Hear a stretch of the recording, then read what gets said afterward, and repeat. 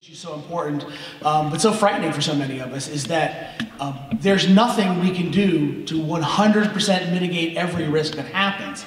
So what we need to do is focus on doing that which is possible, that which is attainable, as quickly and as well as we can to make sure we're making sure that all of our schools are safe and making sure that we have a safe community all around. We're gonna try. We've got a lot of questions were submitted in advance of this. Our MC for the evening, Kristina Kotlus, has sort of tried to distill those questions down to a series of questions that capture the main themes that we've heard a lot about this evening. So hopefully you'll get some of the feedback that you were looking to get this evening. But with that, I know you're not here to listen to me just make a speech. So with that, I'm going to introduce our Master of Ceremonies for this evening. Kristina Kotlus is the... You can clap. She's great. She's great. Kristina is the editor, publisher? Sure. She's the lady in charge of PWCmoms.com, which is a website that's a great website, a great resource for parents here in Prince William County about things to do with your kids and important things going on in their schools. She's going to moderate the evening, and I'm going to allow her to introduce all of our panelists. Good evening. So as Supervisor Noe mentioned, I also received a lot of emails from my followers and have tried to distill them down, take out the personal stories behind them so that we can answer as many as possible. And I'd like to introduce you briefly to our panel. Down on the end, hopefully I'm going in order, and on your sheet you have a little bit of a bio for everyone who's here. We have Scott Miller. We have Dr. Lindsay Ledke. We have... sorry. I'm trying to go in the order that's on here, and it's not working out for me. But we have Stacy Phillips. We have Mr. Crow. We have Supervisor Noe. We have Chief Barnard. We have Diane Ralston. We have Sheriff Hill. And we have Mr. Deutsch from the school board as well. So those will be our panelists for this evening. I think what we'd like to start with, especially in light of the fact that we had a recent threat at Forest Park High School, is a question that I got frequently. Who specifically is responsible for ensuring that my children are safe from threats? What is the procedure for analyzing the validity of such threats? And what type of protocol is Prince William County Schools using? Additionally, parents asked what is done to evaluate a student if they make a threat to allow them back into school. And I'd like to direct that to Mr. Klein, Mr. Crow, Sheriff Hill, and Chief Barnard to start with, and then if anyone else would like to throw in, that'd be great. Okay, a lot of parts of that question, so we'll see what we can start with here. As far as who's responsible for ensuring the safety of your students from threats, well, I don't want to sound cliche, but look around. There's no one in this room that doesn't have some responsibilities for the safety and security of your children. My office with the Department of Risk Management and Security, we manage policy, we manage training of school staff. The police department is here, obviously. They provide the presence in school, do investigation. Our parents that are in the room, one of our biggest issues now is social media. So if you can help us monitoring, what's going on in social media, that's a help. And of course, our teachers and our principals in the school. So there's no one here that doesn't have a part in managing school safety and security. Good evening. Great to be here. Appreciate everybody coming out tonight. As Ron suggested, we all are responsible. We all have a role to keep our schools safe, a safe and secure environment for everyone, for all the stakeholders. Of course, our students, our staff, our community, our visitors to the schools, everyone in this room, and many, of course, who aren't with us tonight, all have a role. It takes a comprehensive approach. Oftentimes, we look to law enforcement for certain responses and services, which is certainly appropriate, but it really takes a comprehensive approach from the human services, the social services, the counselors. Everyone has a role to play in this question, in this issue about keeping our schools safe. It's a multi-layered approach. For the police department, A threat is a threat until it's not. Full stop. That's kind of how we assess these things. So whatever it is, we need people to report to us. We want intelligence plus investigation equals our best opportunity to deter violence. Intelligence plus investigation has our best opportunity to deter violence. So we need people to talk to us and tell us things. And my counsel to anybody is don't evaluate the information. That's our job. Don't, gee, is this important enough to report? Should I report this? It seems kind of small. Well, the answer is yes in all cases. You should report it and then let us evaluate it and act on it as we deem appropriate. So we look forward to more conversations tonight. But every threat, I think there was a part of the question about protocol. Every threat is important to us, and we vigorously investigate these threats. Since Parkland, we've had 47 incidents or threats in Prince William County, which in some levels to me is not surprising.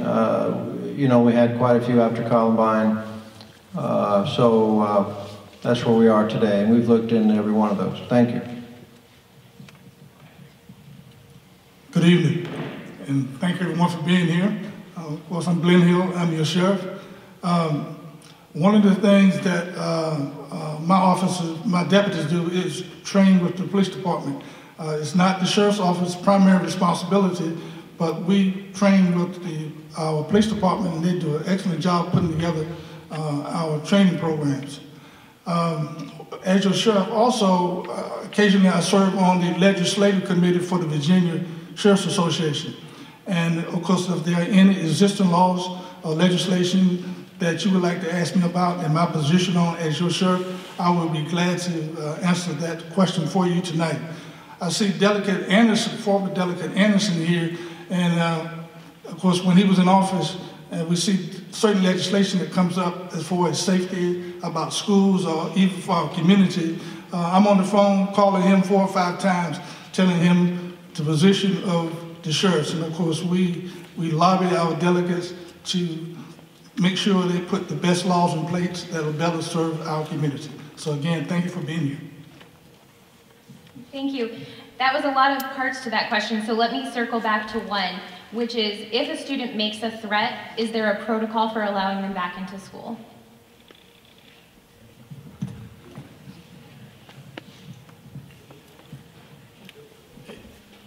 I'll talk a little bit about that just because we do have a threat assessment process that's required by the Code of Virginia.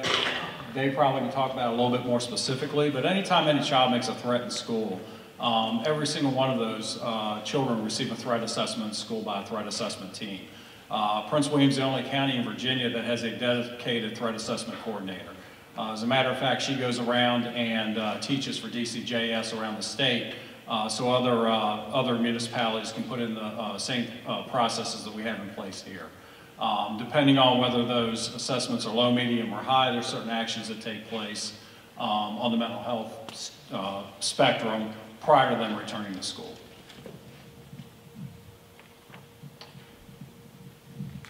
I haven't actually prepared for this question.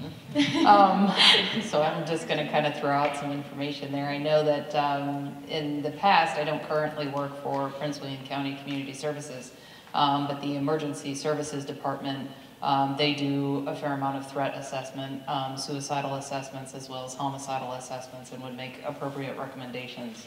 In private practice at Psychological and Life Skills Associates, we don't see as much homicidal threat as we do suicidal threats, where we make sure that the student isn't a harm to themselves before we say, okay, this is the recommendation and they're okay to go back to school, but we need to keep seeing them.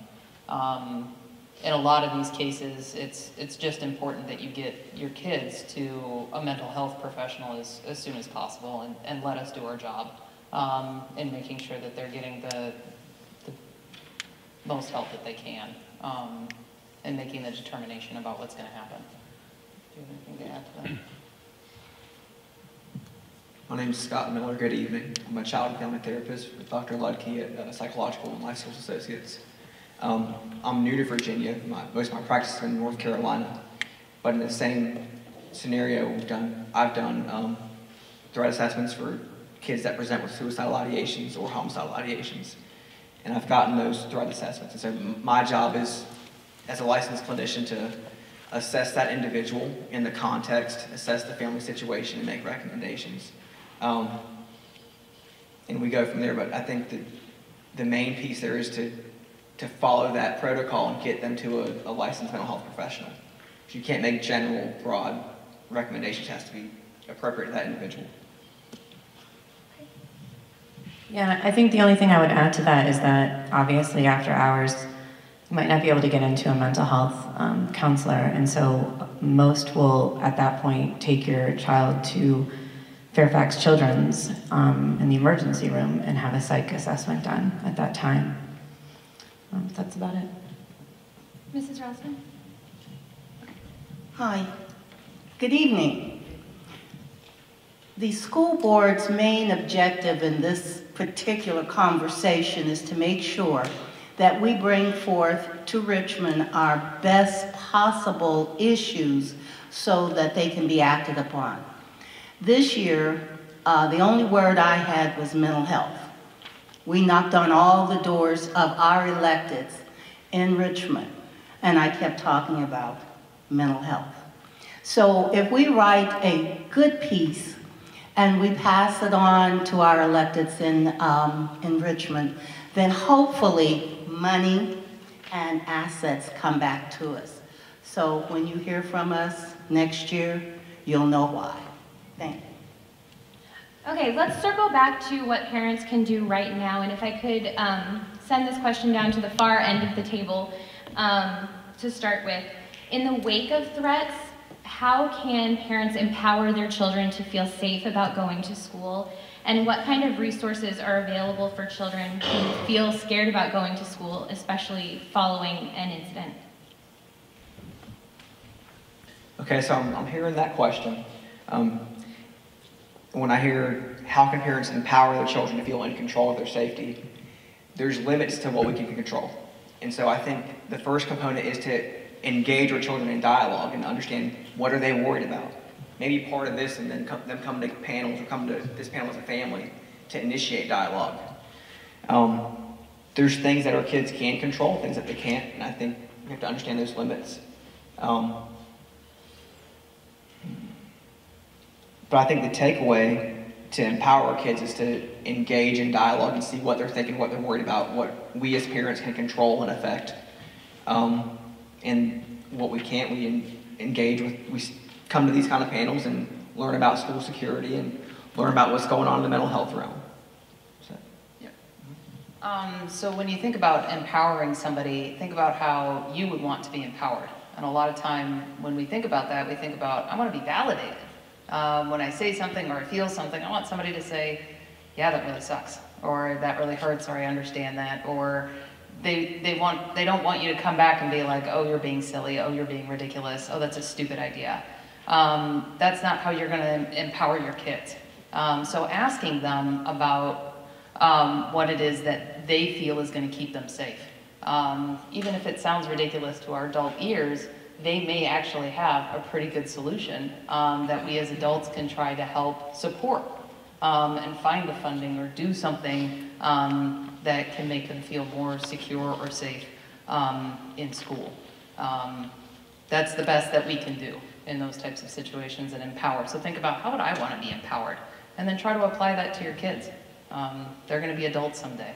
So. Did that hit it? Yep, that hit it. All right, while we're talking about making children feel empowered, let's talk a little bit about the drilling that we do for our students.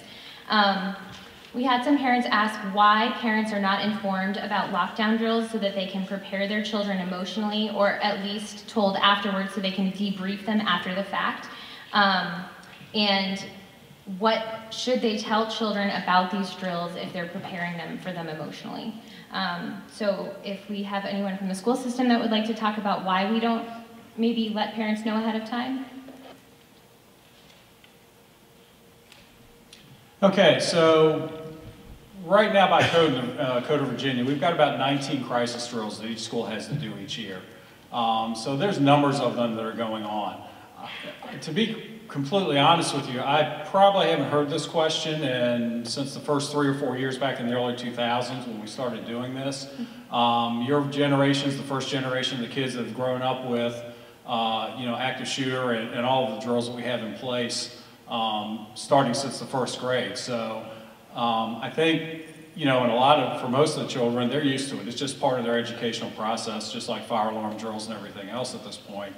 I'm sure there are kids that are more sensitive to some of the things that are going on and may look to their school counselor or someone else for some type of guidance on that.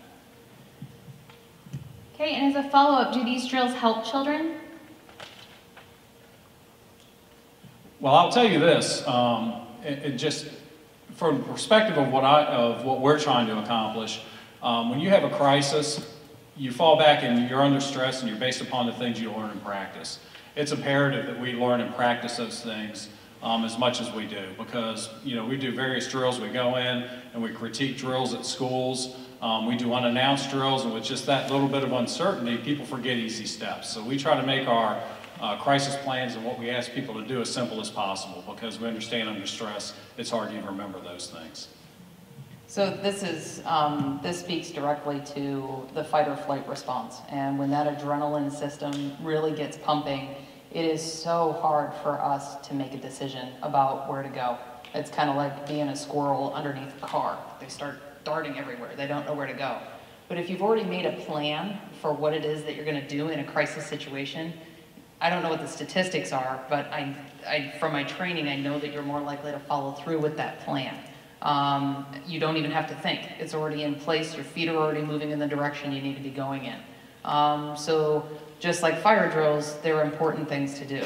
The context of a lockdown drill is a little bit different, but it's still that I think that is the best way to explain to your children that this is why we do them, is because if you know what to do, you're going to get to a safe location a lot faster than just running around in circles or putting yourself in harm's way or other people in harm's way. So I don't think it's something that would scare them. I think it's an important thing to do. Does that cover it? And I think also something that we were talking about earlier is that, and it's a little bit of a different situation, but when you look at states in the Midwest, the lockdown drills that they do when there's going to be tornado warnings and things like that are actually much more conducive to possibly causing trauma and things like that. But as you said, the fact is that we simply don't know, we don't have an understanding of what best practice is on this actual topic because there hasn't been research done on it in terms of lockdown drills for active shooters. So I think that what's best is the familiarity is what is learned, and then it becomes more normalized. Okay, switching gears a little bit, I know that I got a lot of questions about specific pieces of equipment that parents felt like schools needed, and rather than ask about each of those individually, we're going to lump them together and ask if there's a standard as far as what schools are going to be required to have for safety enhancements, or if that's being left to being part of site-based management for each school. It's on. Oh, all right, thank you. So we actually just had a infrastructure task force committee that's been reviewing a lot of the physical security components that are involved in our schools, and they worked through the elementary side of things. And the school board got a fairly extensive breakdown of what it would take at different schools to bring each school up to the same level. And I think whether we do that in the upcoming budget or we do it in the end of year spending and start working on it right away, there's going to be the action taken to bring all of the elementary schools up to the same standard of physical security. The numbers are currently being worked for middle school and high school in light of the recent tragedy in Florida to escalate that process, and hopefully we can move very quickly on those as well. So that's definitely a priority, and I think that at the end of the day, what the buildings look like, what our infrastructure situation is a board situation. and one that we're going to work to standardize. And already we're being proactive about doing well before this happened. Do we have any kind of dates on any of those levels and when we're going to have them standardized? If we approve the year-end funding, we can start knocking out the punch list as soon as the money's approved. Otherwise, if it's in the budget, we can start as soon as July 1 happens. And then it's a matter of moving as quickly as possible, but it's a funding question, just how soon the funding gets approved. Okay. Anyone else like to? Yeah, just let me follow up on that a little bit. This isn't something new we've been looking at. Back in 2008, we met with our construction department. We started implementing numbers of standardized things for security in all of our schools. So post 2008, most of those schools have all of those things in place already. However, how many schools? We probably had 75 schools in 2008, so it's been a process since then getting all the other schools up to date. We do have a process in place. You're talking millions of dollars and numbers of years to get that done. So with 100 facilities, now that we have, we're continuing to work. It's a process, but the school board has, is putting monies aside to accelerate those processes and initiatives and get them complete more quickly. Thank you. All right. Our next question came a few times, which was, has Prince William County Schools had their lockdown procedures analyzed for effectiveness? If so, is that information available to the public? If not, why not? I can make a pretty good guess about that, but if anyone would like to give us the official answer, we'll throw that to our law enforcement and to our school officials. So as far as lockdown procedures, I mean, we go about doing our job the same way as you do mostly in your everyday life. We assess what's going on in schools. That's called vulnerability assessments. We look at best practices. We go to professional development. We talk to our colleagues, and we implement those processes and procedures. So you're going to find out what we're doing in most major school divisions are going to look fairly similar.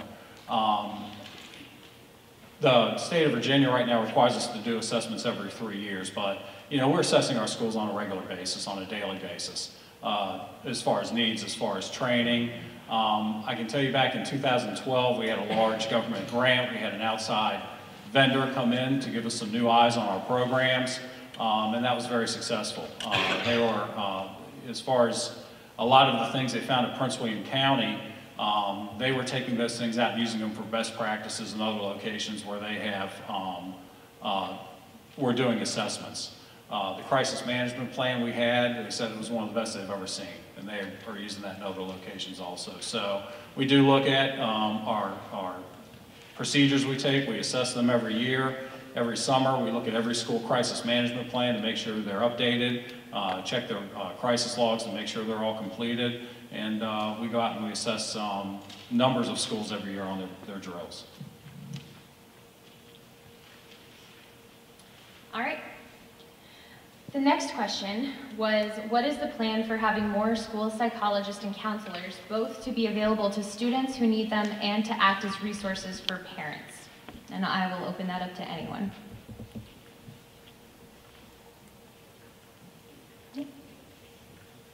I think this is a topic that's definitely been very important. The social workers, counselors are, in a lot of respects, our first line of defense in terms of having direct interaction with students. We've made a push over the last 2 years in the budget to escalate the number of counselors and psychologists that are being hired. I think you're going to hopefully see a push for additional social workers to help bring the ratios on those down. And so we've got markup on Wednesday. I think you're going to see a lot of interest in counselors, psychologists, and social workers coming up.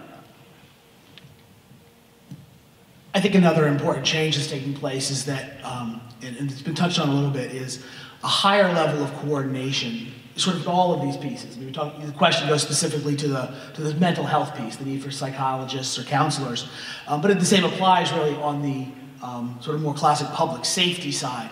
And that is a higher level of coordination across all of the agencies that need to be involved in this. I think it seems like one of the challenges we're dealing with as a country is there's a lot of talk when we look at these sort of tragedies that we're all afraid of is, do we need more public safety? And if so, what does that mean? Or do we need to put more resources into mental health? And if so, what does that mean? And the answer is we need to do both. But I know, I see our county executive is sitting in the back row. He's a little nervous about what I'm going to commit him to here. But I know that one of the things that we talked about at the Board of Supervisors meeting very recently is increasing the coordination between our county-wide mental health services agencies, our Community Services Board, our Department of Social Services, for example, our health department, with their counterparts in the school system. I think traditionally we've had a challenge, and this is true in, I think, in almost probably every jurisdiction in the country, is that we build silos. There's the schools, and then there's the rest of the government. And I was talking to someone just a day or two ago about how there's an evolution, a really necessary evolution happening where rather than thinking about the schools taking care of children or taking care of children during the school day and the other parts of the government taking care of the adults and the children on the weekends and in the evenings, we need to move away from that. And so having that better coordination where yes, certainly having counselors, having well-trained psychologically trained people that are physically located in the schools, but also being able to bring to bear resources from our mental health agencies and our social services agencies and get those into the schools to support the school staff and make sure that every child has access to the services that they might need. Well, and that's great for our follow-up question on that, which is if my child feels threatened, feels bullied, is depressed, but we can't afford private counseling, what options are available in the county for help? There are some therapists in the area that will do sliding scale fees for people that don't have insurance. And then there's other options for therapy as far as like group therapy that you can do. You can do workshops, you can do community events like this to bring awareness to a situation. There's places like ARC and NAMI, which provide a lot of really great community resources to people. Again, it's not the one-on-one attention that you might get or that you might need, especially in a threat assessment situation, but there's a lot of information out there. Self-help books, webinars, all kinds of information that could be quite helpful for your kid and yourself. Yeah, and with the Department of Justice Office for Victims of Crime, we fund many different community-based advocates, counselors, therapists, and there's information out there where if you dial that number and you give them your circumstances, they do have therapists that are pro bono.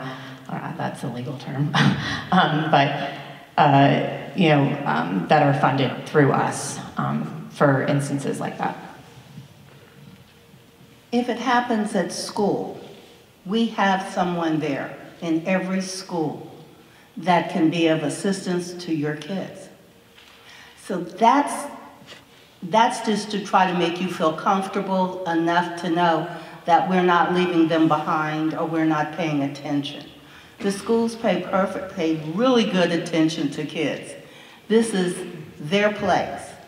And this is what our teaching staff and our administrative staff is supposed to do, to look out for them, to make sure everything is okay. And I was thinking about, I was watching fire drills. And the fire drills are real interesting. You need to go watch them. Those kids know exactly how to walk out of a school in a straight line and not talking or bothering anybody else. They are quite smart because they are used to doing it. So no matter what it is, they'll be able to fill in. And then I was thinking, I come from California, we have earthquakes. We can never prepare. But when they feel the first shake there, they get under a desk. So it tells you that kids are very, very agile. They're flexible in whatever you ask them to do, and they are doing it well. Okay. Chief Barnard and Sheriff Hill, this next question is for you. I had several parents ask me what type of training or procedures are in place for our police force in handling special needs students. For example, do they know which classrooms house autistic children who may not be able to follow directions such as put your hands up?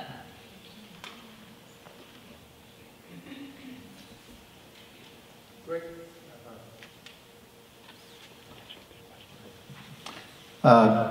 Great question. Great response will be this summer we do another round of training and we're going to include that.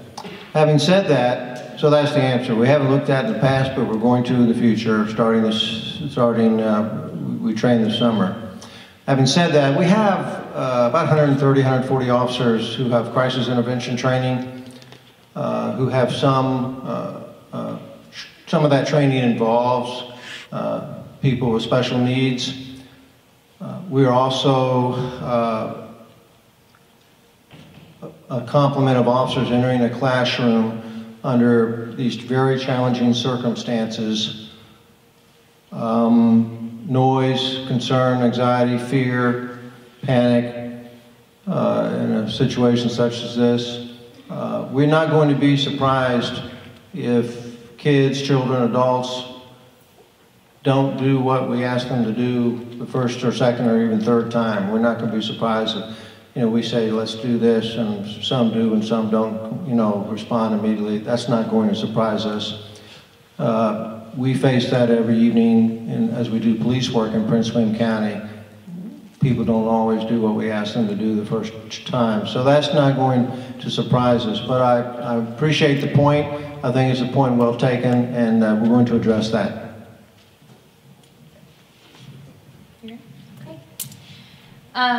I think one of the most heartbreaking questions that I got was, how do I know if my child could potentially be a threat to others, and what should I be looking for? So I'd like to send that down maybe to Mr. Miller and Dr. LeDuc and Ms. Phillips. I think that's an excellent question. It's a sensitive question. I think the first thing is if you're having those thoughts or worries, you got to connect your kid to a counselor. You don't want to, if you're having those thoughts, then you need to be speaking to a professional. If you don't have those resources and the school's having that conversation with you, they're going to do that threat assessment, they're going to give you some resources. But Google's a great tool, licensed clinicians in my area. And speaking, that's not, you don't want to be trying to make that call or decide is this important enough, is this dangerous enough? Let the professional do their job. Let me do my job. But if you have concerns, connect them to a licensed therapist. I think the biggest prevention you can do is know your kids. Talk to your kids, check in with your kids.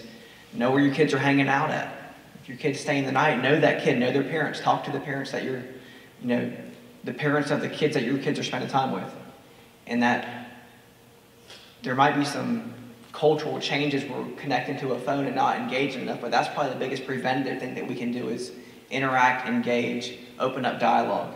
But if you're even having those thoughts or concerns, get your kid to a therapist. That's, yeah.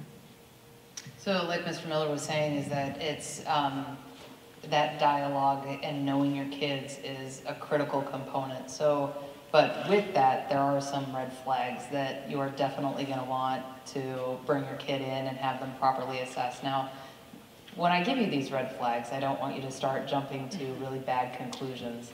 These red flags basically mean that anything could be happening. It could be something as simple as just a general anxiety to something a bit more severe. And that's where we step in and we make that determination on what exactly those red flags mean. So basically what you're looking for are a significant lack of empathy.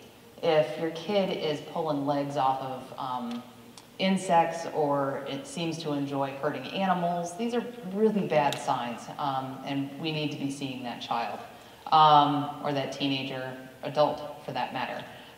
Any kind of violent fantasies, obsessions with death, with, I almost hate to say this, but obsessions with guns may not be such a good thing. It depends on all of the other variables that could be going on, so that I don't just throw that out there as a small little thing.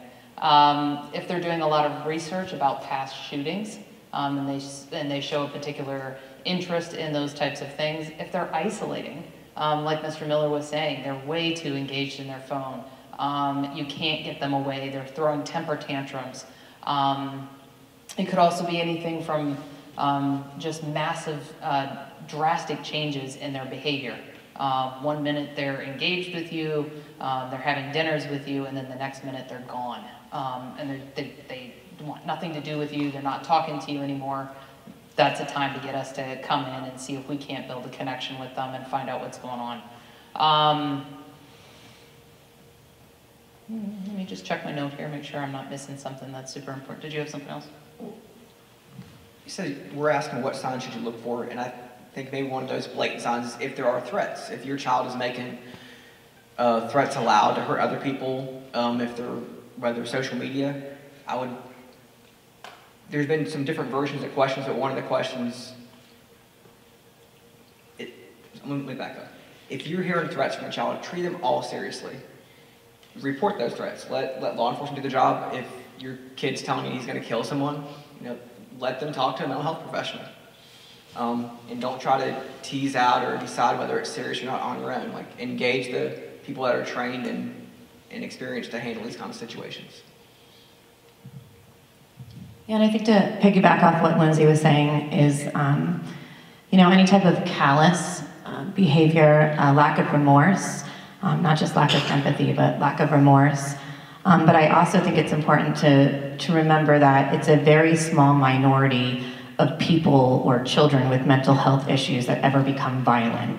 So, kids that isolate themselves, I'm sure that you've seen a lot of things on social media right now when they're talking about the walkouts. Some letters have been written by teachers that talk about, the child in the corner that sits by himself, bring him in, talk to him. Kids that isolate themselves and can't express themselves, it's just something to be aware of. And I think it's also important to remember, especially in times of adolescence, it's a very tumultuous time for them. The adolescent brain it's kind of crazy. So don't run and think the worst, like Lindsay said, every time, but we need to be aware of what's going on, and don't wait either if it's something that's repetitive, that you're watching patterns of their behavior. Okay, so let's transition from that. I think that it's been made clear several times that the thing to do is to take any type of a threat to be evaluated seriously. One of the questions was, if I'm concerned about comments, social media, etc. from a child, who should I go to for help? Especially since I don't want to get a child arrested for something that was just an angry comment, but I don't want to not take it seriously either. So who should people be approaching for help if they see some kind of a threat? And maybe we could talk a little bit about how children are handled if they've made a threat, so that people will know they're not just getting hauled off to jail. Again, from my past experience with community emergency services, what would happen is a threat would come in. They might be picked up by the police who decide that a mental health evaluation needs to occur. And so they will take them to the hospital, they'd call one of us in, and we would make the assessment. I don't know, that's more of a legal question as far as where that line is of when they get arrested. But from the mental health aspect of it, if a threat is made, that's what I've seen from my experience.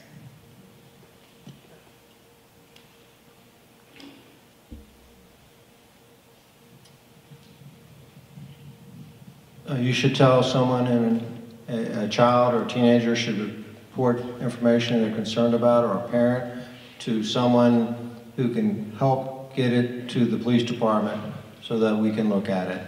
You can tell a trusted friend, an adult here in the school, someone, our school resource officers, which are in our middle schools and high schools. But we need to get that information. I think the schools have a tip line, which they check multiple times a day, I believe, Ron? Yes. And if all else, if you're not sure, there's some uncertainty, you're not confident that the information is, tracked to us, you can call 911. We'll have someone call you back or come to you. We do receive text messages at our communication center. You can text us if you want to. However you want to do it, but I can't emphasize enough how important it is for information about threats to get to us. I can't emphasize that enough. Just someone you trust, some adult authority figure for kids and teenagers that you trust. School figures, school authority figures, teachers, staff, they will get that to their principals or others, you know, in leadership roles in the schools, and those folks will contact us in risk management, and we will look into it quickly. Kristina, I'm going to build on the question a little bit, maybe go back to the chief. I know that I've talked to people about this all the time. People know there's a problem, they fear there's a problem in the community. It could be with their child in a situation like we're talking about tonight, but it could be with something else. I think the fear is, well, I don't want to raise an alarm bell and get someone into legal trouble where it's inappropriate. I mean, is that something that people, is that a legitimate fear people should have? No, is the answer. Just as an example, we have looked at 47 of these, as I mentioned earlier, since Parkland. We've charged a handful of people. A handful of people have been charged. Most of those incidents were not credible. Most of those incidents, there were no charges placed. There might have been some school action taken on some of them, you know, without charges being placed. We also have a process where we can bring children, and in Virginia, a child is someone under 18. We probably all know that, but just, we can bring them into an informal setting in the judicial system where we can help lead them to counseling and services for them and their families. So we're not, you know, rushing to charge people just to charge people. We're in the risk management business in some sense, and that includes counseling, police people, law enforcement people. We understand the value of counselors and of mental health and of social services and human services. We get that. We support that 100%. We are not just going to, you know, well, we do have a charge here, we could charge. Probably be a lot of places we could charge, but we choose to go another path, the right path. So out of these 40 so I mentioned, we've only charged a handful, and I think that was, I'm familiar with those cases, and I think that was appropriate. So no, I would continue my same speech. Report to us, let us evaluate it, let us do what we do. Do not evaluate the information, geez, it's important enough. Please call us. We have had 2 events in Prince William County. So, 2004, we had an event at Bull Run Middle School, probably a lot of people here are familiar with that. And in 2009, we had an event at Northern Virginia Community College in Woodbridge. Thank goodness, in both of these incidents, no one was physically hurt. So it has happened in Prince William County. It can happen in Prince William County. So we want to do everything we can to prevent something from happening. And there's lots of pieces to that. The mental health folks talking with kids, parents talking with kids, be engaged with your children, having those conversations age appropriate for whatever age your kids are, your teenagers are. You know, giving them a hug, building that confidence in them to come to you, watching out for things, as was mentioned by our mental health professionals here, and then taking some appropriate action to help. We want to do everything we can to stop an event and prevent an event on the front end. That's what we all, I'm sure, want to do. And we do that by seeking out professionals, being strong parents, being engaged with our kids at all levels, paying attention to what they're doing. It's just so important. But it really takes everyone to do this. We all have our role. So the answer, Mr. Noe, after all that is no. But do call us and let us work through it. I encourage you to do that. Thank you. I just want to jump in and kind of make a comment about how difficult it is to deal with a lack of control. And whenever you do have to report information to an authority, it can be really scary. What are they going to do with that information? Maybe there's something I can do. Maybe I can save this kid. you know, and it's really hard to be like, you know what, I'm out of my league here and I need to let somebody else step in. That can be very scary for ourselves to let go of that. Even as a mental health professional, the state of Virginia does not let me make decisions about what is child abuse. I have to report that to a professional because that's not my lane. So I just wanted to point that out about how difficult that can be, and just to encourage you to follow through with trusting these authority figures.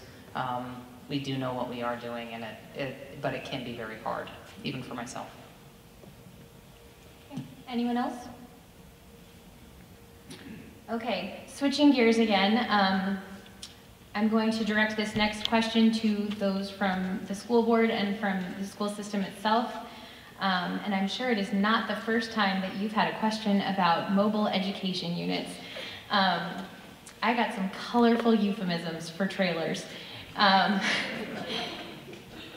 should have brought a list, but I didn't.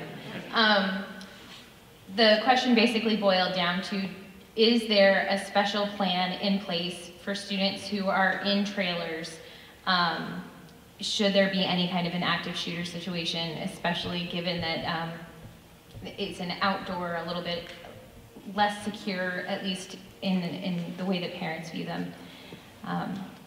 They really don't like the trailers, guys, just in case you didn't know. Yeah, trailer's a trailer. I mean, you can call it a learning cottage or whatever you want to call it, but you know, it comes down to it's a trailer with 4 metal walls and a couple metal doors in the front. However, you know, we do have numbers of them in Prince William County. We've got processes and procedures in place, communication, lockdown procedures for them also. All those doors are locked at all times. All visitors have to go to the main office. You know, and quite frankly, the safest place for you in any active shooter situation is behind the locked door, wherever that is. I can tell you, in the past 20 some odd years, the research shows that the one place, there's only been one occasion where an actual locked classroom door has been breached. So when you look at Sandy Hook, when they went in classrooms where the doors were closed but not locked, when you look at Virginia Tech where the door simply just didn't have locks, only one time in 2005 in Red Lake, Minnesota, has there been a documented case of where a locked classroom door was breached. So we preach, get behind a locked door. Okay, close the doors, keep them locked. We require all the teachers to keep their doors closed and locked during the school day.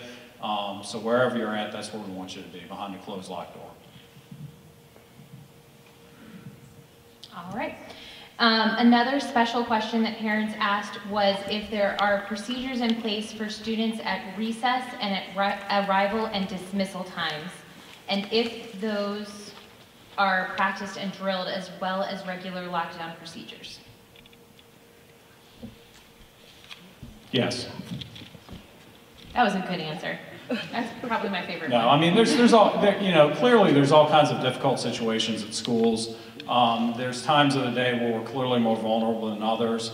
Arrival and departures, you know, you've got all the kids getting there, coming into the buildings, they're leaving at the end of the day. Those are vulnerable situations.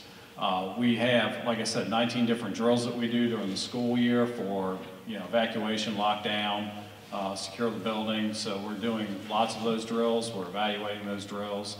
But there are vulnerable times that occur, and you know, we do the best with those when we can. We've implemented procedures for when kids are in open spaces. We've implemented things for options-based responses for teachers that we call defend options that we train them on. So even if you're in a location and you become threatened in some way, shape, or form, we're giving you options to try to manage that situation. But there are also times where you're going to do the best you can with what you're at. We have interior classrooms that don't have outside windows. We have trailers. We have lunchtime. We have open hallways during class changes. These are all vulnerable times. And we do talk to students about what they should do. And sometimes you've heard run, hide, fight. It is. It's if you hear something, run, get out of the building, find somewhere to get out of the way. All right. I have some follow-up questions about resource officers. Speaking about vulnerable times in hallways, let's go to that. Can you tell us which schools currently have resource officers and whether there's a plan to have resource officers at every school?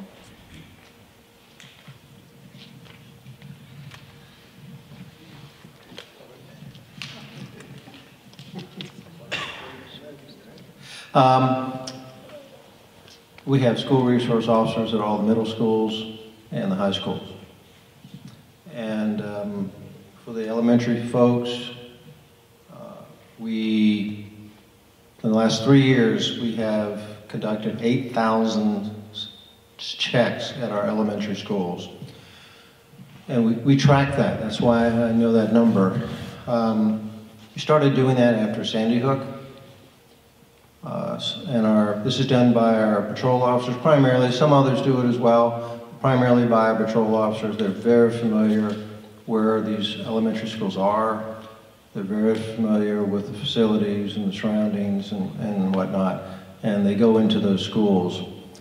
But that's where we are today. I'll add on to that. So I think I'll look at the school board first. We have 65 elementary schools. So the reason I told the chief I'll take the second half of the question is because the board of supervisors had a conversation at our meeting last Tuesday. The chief and Ron actually made a presentation about some of these issues we're talking about tonight, and the question came up of should we fund school resource officers for every elementary school? Very bluntly, it would be very difficult, frankly, to do that, particularly if we're talking about putting true school resource officers, sworn police officers who are in uniform in every school. There's no doubt there's a very high cost to that, and I think one of the questions we would look at is, are there other safety improvements we can make that would be more effective than that? But the reality is this: even if there wasn't a cost, even if we could find a way to get around the cost factor, hiring 65 police officers all at one time to put them in every elementary school would be incredibly difficult. We've been adding 13 new officers a year in the last few years. When you add that into the number of individual police officers who retire every year, we have a difficult time recruiting enough of people who meet our standards to work in the Prince William County Police Department each year, just to meet that expectation. So the board has been having conversations about what other alternatives might there be to a uniformed school resource officer. I think it would be a great thing to have, but again, difficult to get to. I know the Virginia state law allows for the school system to hire retired law enforcement officials to work inside the schools. Unfortunately, Virginia's law makes it difficult to do that based on, it's complicated. Unfortunately, you get into issues of how it affects people's retirement pay and such like that. But we're gonna be looking at, I was talking to the county executive just today, we're gonna be looking at what new resources we can bring to bear to have a higher, to even increase even further than the chief mentioned, the presence of law enforcement in our elementary schools. The chief said it was 8,000 visits, is that per year?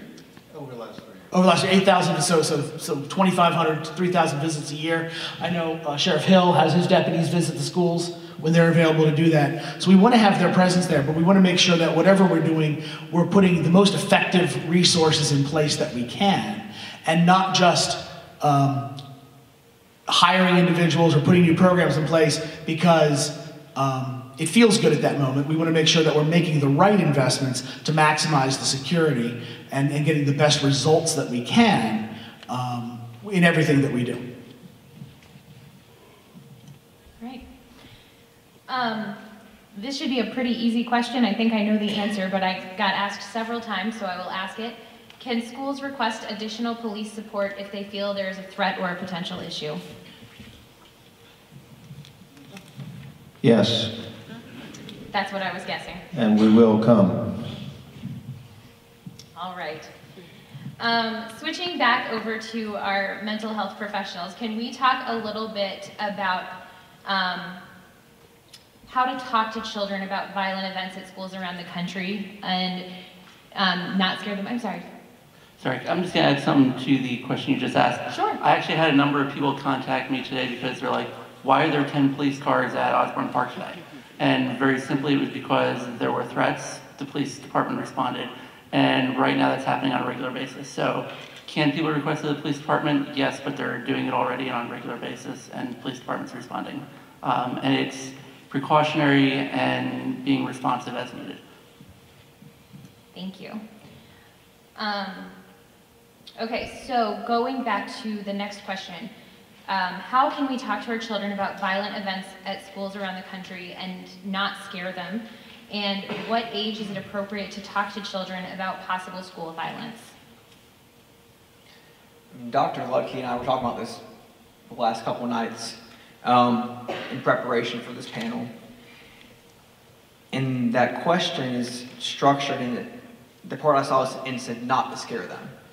And one of the things I thought of is that fear isn't always a bad thing. There's a functional level of fear, and that being it can make us more hyper-aware of our surroundings, what's going on. Of course, there's that end of the spectrum where it's debilitating and we don't want to move, we don't want to go to school, and that would cause issues. But a little bit of fear is not a bad thing. Another thing we said is that if your child is asking you about these things, that's an appropriate time to talk with them. Talking with them about school shooting is going to be a family cultural decision. But if your child's asking questions to engage them, to speak to what you know, if you don't know, you reach out to your school about security, and kind of like the questions tonight about security procedures, drill procedures. If they don't know the answers to those questions, if you're in a position where they think you need to talk to a therapist, to connect them there. But I'm going to hand off to Dr. Ludke. So let me just come back to that. Fear is not always a bad thing. So fear and anxiety are very easily linked together. And within sports, just to sort of remove it for a second from such a serious subject, in sports we have something called an anxiety performance curve. And you need a certain level of anxiety to perform at your peak. So there is utility in having anxiety and having fear to be motivated to make change, to do what you need to do. So it's not always a bad thing. I don't have an age range. I think it's more about maturity, and if your child is asking, to be attentive and to gently guide them and support them in the best way possible. Yeah, and I think to piggyback off that is to, be cognizant of your surroundings and what you're watching. I have 3 boys. One of them's a 9th grader here, and he came home when everything happened with Parkland and was talking about his friends wanting to share some of those really graphic videos. You can have open conversations with your children about what's taking place, and you can guide that conversation. You can have a proactive stance, but you don't have to show every single graphic detail.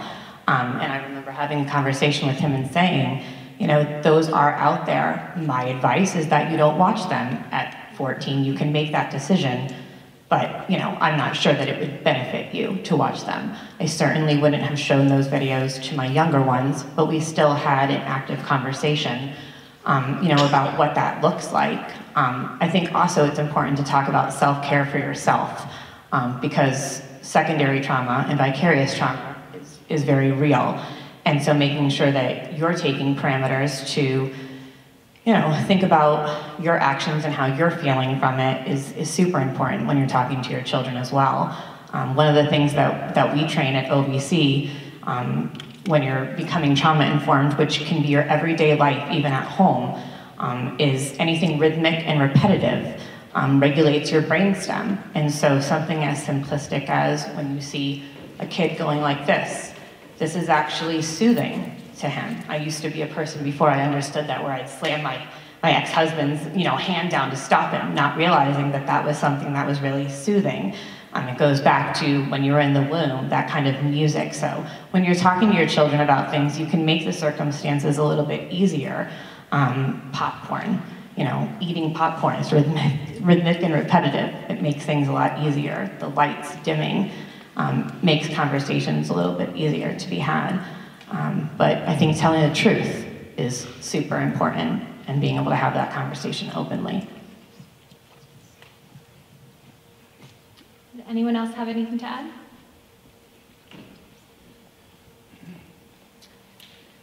All right. Supervisor Noe, I know you've been waiting for this question all night. If the schools and the police let the county know what they need, will the county find funds for it? So I see the county executive sitting in the back wall of the school, the room. So again, he's nervous about what I'm going to say, I think. But let me say this.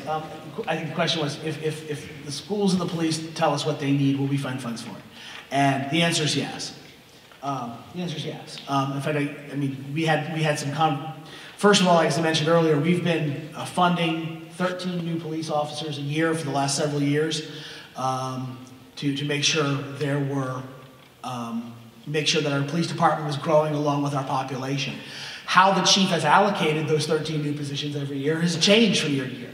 The chief has the unilateral authority. It doesn't have to come to the Board of Supervisors to make the determination that he needs to put more people into category X and maybe needs fewer people in category Y in order to make sure that he's got personnel, he's got officers where they need to be. Virginia has an interesting situation as it applies to the relationship between the Board of Supervisors and the school board. We both, I think Willie and I have talked about this, we both get to complain about our jobs. Willie has a tremendous amount of pressure to make sure that the school system spends money on all the things the school system needs to spend money on, but he doesn't have the final decision, or Diane doesn't have the final decision about how much money the school gets. On the Board of Supervisors side, the challenge we face is that we want to make sure that the school system gets the money that they need, but we're also at the same time balancing that out against other needs, other critical needs in the county. And I think what has become more important to us as a board, and I think needs to become more important to us as a community as a whole, is understanding that we shouldn't look at the services we provide to the community, be they in the form of police officers, in the form of teachers or school safety, in terms of mental health services, but also to include the interaction with our park system, for example, or our public works department, is that I talked a little earlier about silos and how I think we make the mistake of asking, do we need to put money into police? Do we need to put money into schools? Do we need to put money into mental health care? And the answer is that we shouldn't look at those as separate or competitive services. That all of the agencies within county government, along with all of the resources that are out in the community, and perhaps most importantly, that resource beginning at the family level, are working together to make sure that when it comes to identifying mental health problems, that we're starting at the local level, we're starting at the family level, but that we're making sure that resources are going into our schools and are being spent wisely, that resources are going into our county agencies and are being spent wisely, but most importantly, that those agencies are talking to each other and providing those services. I don't think you're going to find a single member of the Board of Supervisors who's going to look negatively on providing funding for more school security this year, both within our schools and in terms of our police department. But I also think what you're going to see more and more of from us is asking the question about how do we leverage the resources that we already have and focus them toward addressing the most critical needs in our community, rather than having agencies sort of compete against each other with everyone trying to, to hold on to their little piece of the budget pie. Bluntly, if I may, we are blessed, not just in Prince William County, but in our Northern Virginia region, to be a fairly high-income community. We have the ability to bring financial resources to bear to provide services that a lot of other communities don't. You don't have to travel very far from where we're sitting to discover a part of Virginia where there's no money for additional school security. Most of these communities I'm talking about don't have a police chief per se, but they have an elected sheriff. They don't have extra money to put into their sheriff's department to provide more officers on the street or perhaps more officers in the school. We do have those resources here. We're a fast-growing community, and we're a relatively wealthy community. And so we need to make sure that our government invests wisely, but we need to invest in the things that matter the most. And I think everyone on the Board of Supervisors would agree with that. Right. Before I move on, does anyone on the panel have anything that they want to interject or anything they'd like to circle back to? Excellent. Then we are going to do something I said I was not going to do. I knew you were going to do it. So guys, we're going to take questions from the audience. And we're going to have some rules about this because I am not an elected official. So there will be no yelling at me. because I will not handle it well. And we are going to, again, limit the scope of this evening to local issues. You are welcome to ask about anything local that anyone on this panel can answer, but if it is a question for a congressman or a senator, they're not here and we're not going to answer it. So if we can try and focus on what we can do in our homes, in our schools, in our community, that would be great. And I am going to hand my microphone over to Chris Noe to bring it to people with their hands up. So, oh, you've got one? Never mind, she's got one. So if you have questions, we will take those. I'm going to go first. My name's Tom Speciale. I've got a student that's a sophomore here in Colgan, and many of you, if you participated in the last school board meeting, you'll may recognize me for making an announcement that I'm offering free firearm safety training all the way up to a concealed carry permit to any member of the faculty or staff in the entire Prince William County. I know that that's not a singular solution. I don't believe that. But I do think we have to do something, and I think it's very clear that we don't have an easy solution. I want to point something out. I think everybody should notice that the most substantive part of this conversation has been from the mental health professionals on that board, and I appreciate it, because it's quite clear that this problem is a mental health problem. We should be having a mental health legislation conversation instead of a gun control conversation. If we have a mental health conversation, we can do a lot for suicide prevention, we can do a lot for the bullying problem, and instead of hiring 65 resource officers, my suggestion would be hire 65 mental health professionals and social workers. That'll be money way better spent. Did you have a question, sir? So my question is this. At the school board meeting, it was brought up that there was a conversation to fund an armored car service to pick up the money from the high schools. At the school board meeting, that is a conversation that's taking place about funding a service to pick up our money from our high school. And when the point was brought up to instead possibly look at putting security issues in front of something like that, there was a lot of pushback on the board by several members of the board, most of the board, to do that. So I guess my question is, to the law enforcement professionals, which one do you think is more important? Hiring resource professionals or resource officers? Or do you think that we should prioritize resourcing 65 additional mental health professionals? Which one do you think you're going to get the bigger bang for your buck out of? And I guess my second question is, what's more important, mental health professionals or an armored car service?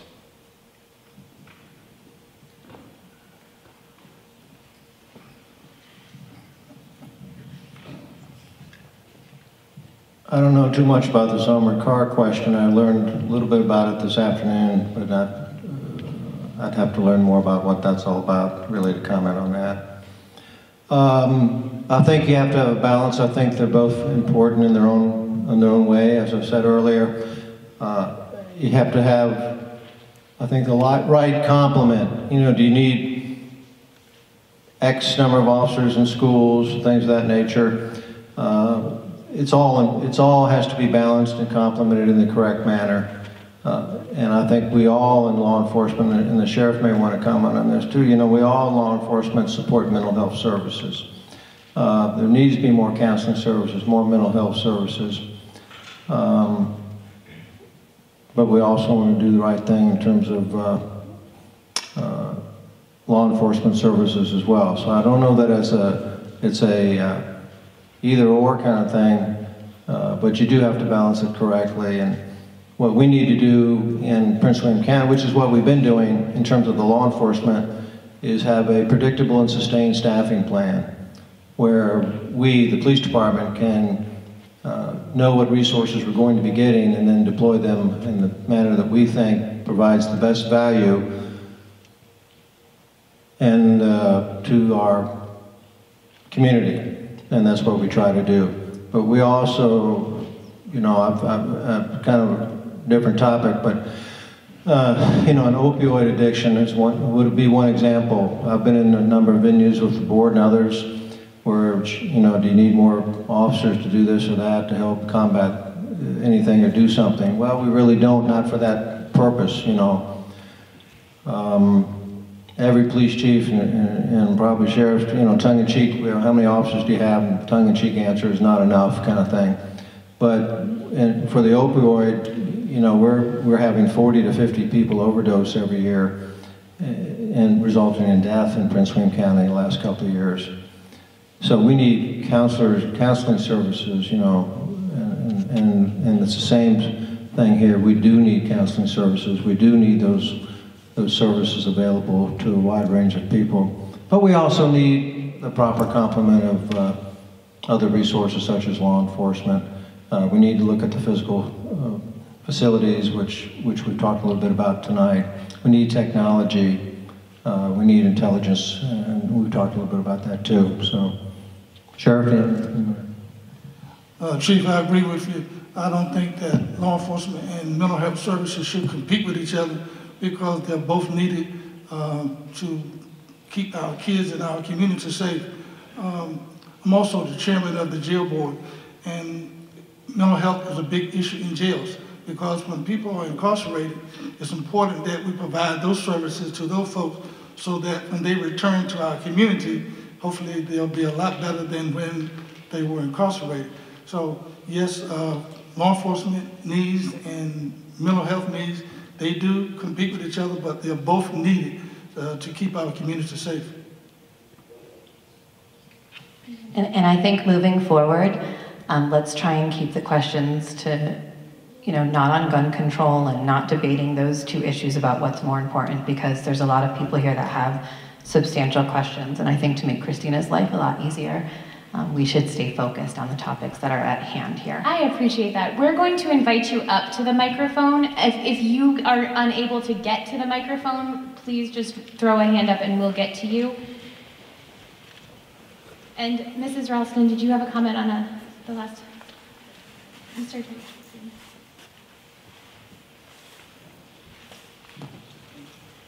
Can I go now? One of the things that we have difficulty with here in Prince William is that we have no mental health beds. Once upon a time, earlier in the 20th century, we had at least 4 at the hospital. Now we have 0. So no matter what these two gentlemen do, there's no bed to put them in, so you put them inside, you know, of the jail, and then hope that people like the ones of my partners down here on the end, that they will show up and talk about help to talk about the feelings and what this person is up against. But we have no beds in our hospital, and that's a problem. To add to that, I know on any given occasion, I know this past weekend, we went as far as Virginia Beach to take a patient to a hospital, and I know the police department, we work together in partners in transporting persons in need of mental health assistance all over the state, because we do not have beds in our community. Our next question. Hi, I'm hoping this is an easy one for you guys, but in terms of safety, the elementary school that my children go to, there's no cell phone reception for the teachers or for the parents who are volunteering, and that to me poses a safety issue. You know, when you're talking about what happened in Florida, and the kids were able to text their families and talk to their families as they were in this scenario and let them know that they were okay. Or if the teachers needed to be able to get messages out immediately. The schools, I guess, are made of concrete or cinder blocks, but I know that it could be an easy solution, but is there money to be able to put these repeating towers in the schools to be able to get the teachers and the administrators the cell phone access they need to be able to have that in the school? So, you know, we've been having a little conversation here about, and you used a phrase that I really appreciate you using. You used the phrase, no easy solution. Because with none of this is there an easy solution. You asked about something that feels easy, right? How to get better cell phone coverage. Now, I'm going to share like a good and a bad. I don't know, I don't want to put you on the spot. I'm not sure what the situation at that particular school is. What I do know is that I think particularly some of our older schools, you can have a cell tower right outside the school, and you're not going to get very good reception because you've got 4 feet of concrete that make the outside wall. But in my day job, I work in a building that I have to go out to the parking lot to make a cell phone call. So that's a challenge. Yeah, I'll be honest, I'll look at the school board members. I don't know that we haven't gotten any, at the elected level, any requests for funding for cell phone repeaters. I know there's technology that allows, like essentially, you create a little cell tower inside a building that plugs into the internet. And I don't know that we've had any sort of budget discussions about that, but it might be something that I'd let the professionals look at to see, sort of if it's the right priority. There's not directly related, but there's an interesting new change that's taken place too. And if the General Assembly just adjourned for the year on Saturday, and frankly, over the objections of most local governments, state law is about to change to make it easier for cell tower companies to install facilities without the Board of Supervisors having to give them permission to do so. So in some cases, you may have places where there's not a cell tower nearby, and there may be a reason that the local zoning ordinance didn't allow it, or there were community objections. For better or for worse, maybe having nothing to do with school safety, I think you're going to see with this new law more cell towers popping up. But I think something I would look into. I think we should look into this question of, do we need to improve cell connectivity for any number of reasons, actually, in these schools? Agreed. Even functionality for the teachers to be able to do their lessons and having access to internet. So, thank you. Mrs. Ralston, did you have something to add? Yeah. Is it on? Yes. We're putting it bandwidth, and that doesn't have a whole lot to do with your cell phone problem. Bevel Middle School has the same problem that you're talking about. And so, part of the problem is that the people that live around the schools use the signal in our schools. Now, I don't know what we do about that. I don't think very much of anything, probably.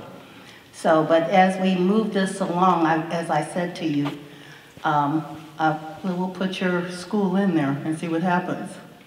Okay. Thank you. Next question. My name is Terazia St. Clair, and I have a law enforcement support organization in our community here. And I have one question about bullying. What we found in our analysis is that 1 in 4 students are bullied, and that becomes a root issue as to when we see bad actors do bad things.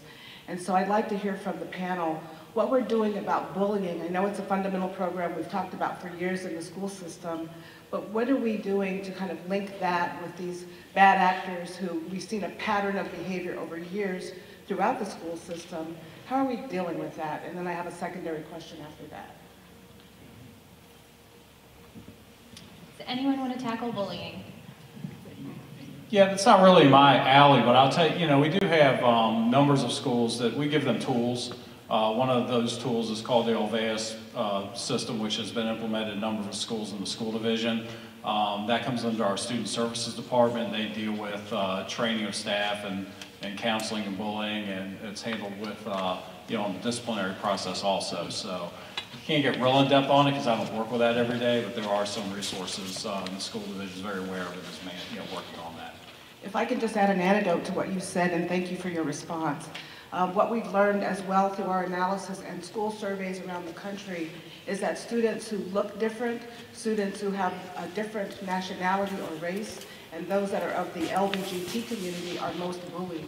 And so I just want to throw that out as something for the school board and law enforcement officials to think about. They become root issues that grow.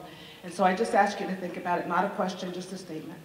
Thank you. And then my secondary comment is that we are an organization that focuses on technology and how to leverage technology to improve our school systems and some of our institutions.